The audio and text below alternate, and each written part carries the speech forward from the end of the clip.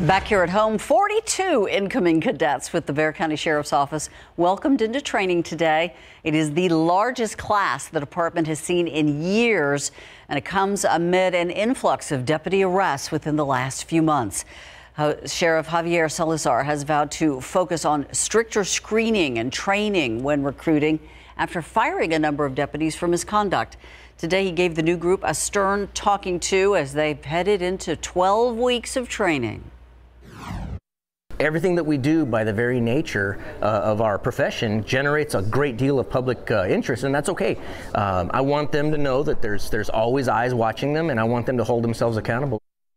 One of the changes Salazar has made is lowering the age limit. 4 of today's recruits are 18 years old.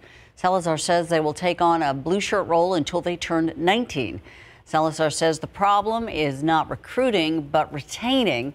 He says even though he's still instilling tougher standards, he thinks that might have even helped create today's larger class.